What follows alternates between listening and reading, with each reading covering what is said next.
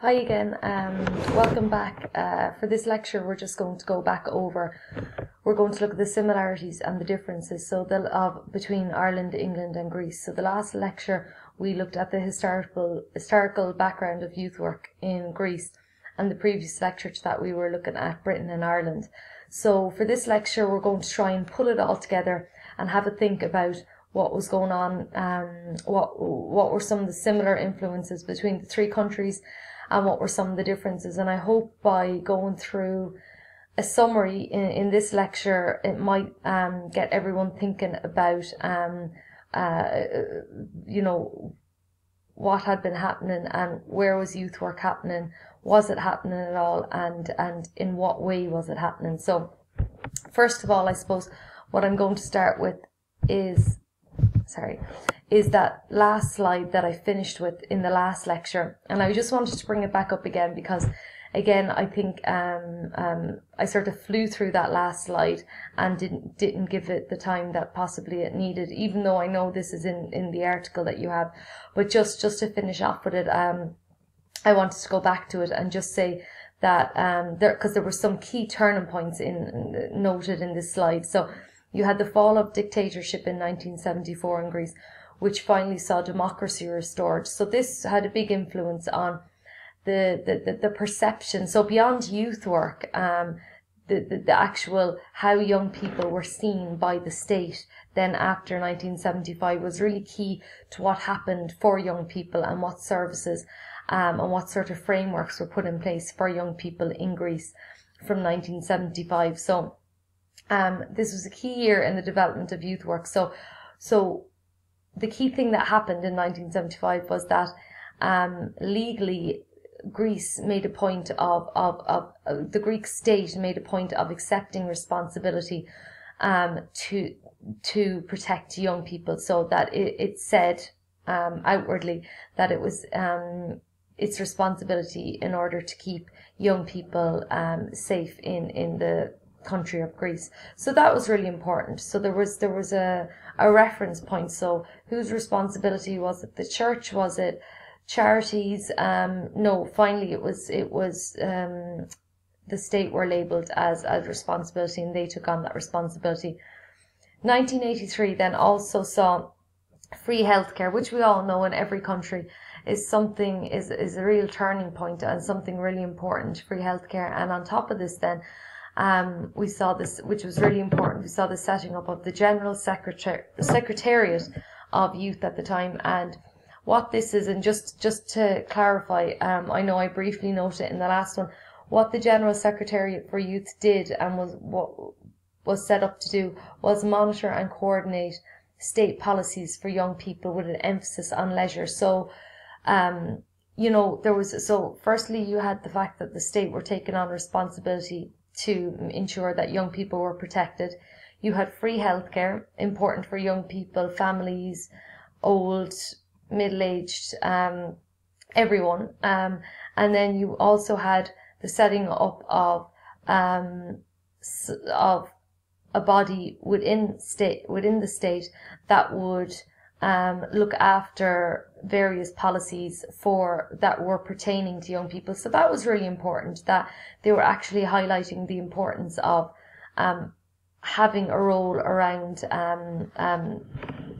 young people and what the government were actually doing for young people in Greece after 1983.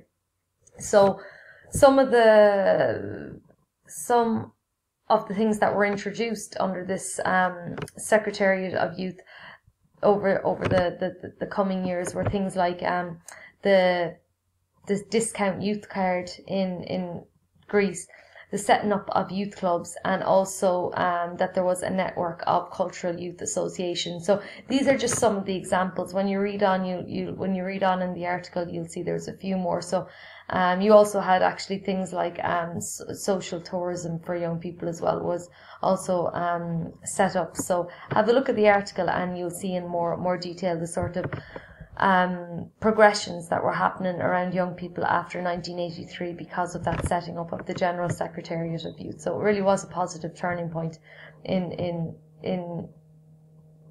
work with young people in Greece. And I suppose one thing to say, and just to keep in mind, and the same goes for Ireland and goes for Britain, is, you know, we had what we've seen so far is the history of how young people were perceived and also managed and also taken into account or not taken into account in these different historical contexts, but how far youth work was happening and the actual definition of youth work and the acting out of those principles such as the empowerment, the participation, all those values and principles that we saw in the first couple of lectures that I noted.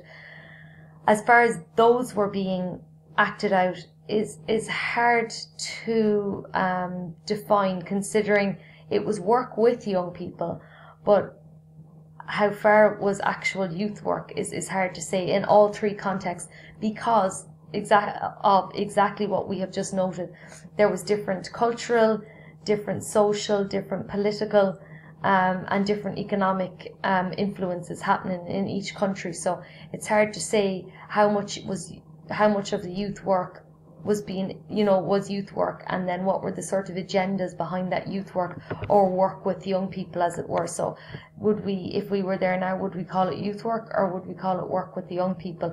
And this is a really interesting question to put to you as you're thinking about those different lenses that we talked about in the first couple of lectures in regard to, you know, the radical humanist, the critical social education lens, the feminist lens. So all of these can be brought to the fore in looking at how youth work was happening and what were the other influences on that work with young people at the time. So was it youth work? Was it work with young people? It's hard to say. So what I'll use the rest of this time for is to compare and contrast Greece, Britain and Ireland, and just to give you initially a summary of each of them, just so we can remind ourselves. So a summary of Greece, and this is probably the freshest in your mind now at the moment. So the beginning of working with young people in Greece and elements of youth work really began from the 1800s after their war of independence. So it was a reaction, working with young people was a reaction to trying to provide services for orphans and young people in need at the time, which was done by, as we said, private charities and religious organisations. Okay, so there was a need for those types of services. From this then we saw the setting up of orphanages and vocational schools, and there was quite a number of these set up, and in particular some of these vocational schools that were set up in the late 1800s are still in existence, maybe under different names, but are still, the remains of them are still seen in Greece today. So initially it was the private charities and it was the religious orders, and then as we saw in the 1930s, the 1940s, the state began to play a significant role. But some questions around this was, why did they start to play a significant role? Who organised for the state to play a significant role? And a lot of that comes back to who was in power at the time, so and who was dictator at the time in the 1930s and 1940s, and why they wanted to bring young people on board with them. So there was obvious agendas there at the time. Organisations, like we said, such as the Scouts in Ian, had a strong relationship with the government and the Crown, okay? And as we mentioned, for example, with the scouting organisations, they were made compulsory for a number of years by King Constantine at the time, and saw the Scouts as a way of coordinating and probably managing young people, and to bring them online as to what was wanted by the Crown at the time. Post World War II, then we saw trade union movements coming to the fore, and the difference why this was a turning point was because the trade union movements were set up by young people, often for young people, and not always by young people, but it's where young people started to gather a voice, started to gather momentum around their own voice. And then we saw some key developments, as I just noted, then in the 1980s, in particular in 1983 with the setting up of the General Secretariat for Youth in 1983, which was a really important progression for working with young people in Greece. So Britain then, we had the philanthropies which were funding work with young people. So again, private charities, private donators, you had the higher classes, donating and helping, and the religious orders, and seeing that their job or their mission, so they were like missionaries going in to help the poorer class. You had the middle class also helping with this, and they saw it as their religious responsibility to try and guide the working class and the poor. Again, questions around people's agendas. Was it youth work? And there would have been elements of youth work, but were there particular agendas that were involved in the work that were being done? There was a focus on needs and not necessarily empowerment, and it was predominantly done in cities and urban areas, such as was the same in Greece at the time as well.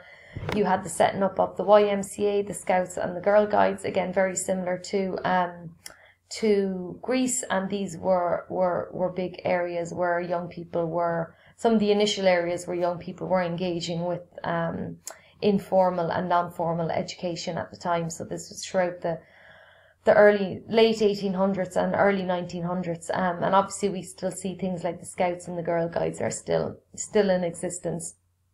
A turning point in Britain, and this was slightly earlier than it would have been in Greece, but a turning point in Britain was the publication of the Albemarle report, which led to what we call the golden age of youth work. And this really recognised the importance of working with young people in non-formal and informal education settings, and saw youth work brought under a statutory framework with youth workers being recognised as professionals in their area and being paid a professional wage to do this. So 1970s, you saw a drop in young people, the late 1970s into the 1980s, the drop in young people going to these youth clubs in Britain. And so youth workers, youth providers had to think of different ways and different models of engaging young people, because young people weren't coming outside of the home as much to go to youth clubs for various reasons, which we talked about in that lecture. The 1980s then, because of this drop in young people, saw provisions such as detached youth work happening for young people, and in particular young people deemed at risk.